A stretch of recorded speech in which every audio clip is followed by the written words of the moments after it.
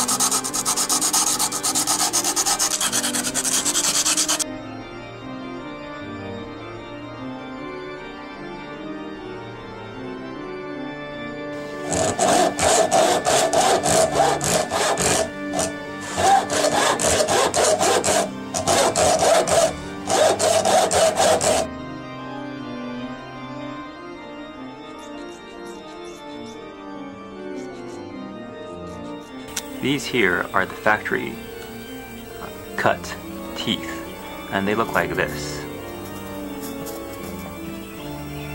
These here are the profile I'm putting on the teeth, and they look like this. And these up here look like this. They're much shorter than the factory set teeth. And the idea is that these would help get the saw started. And these would help take aggressive cuts.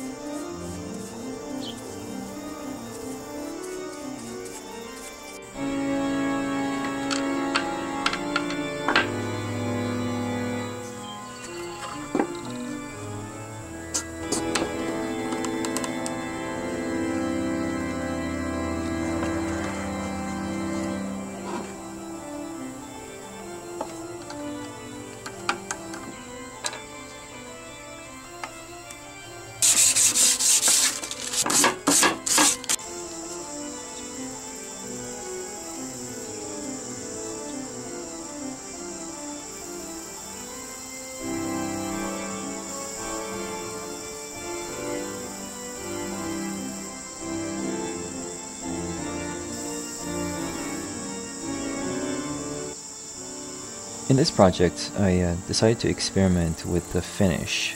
The shellac finish typically is very smooth, and the grippy feel of shellac probably comes from the hydrogen bonding between the wax and our hands. But I wanted some additional texture. I wanted a micro texture that I could feel with my hand, that increased grip.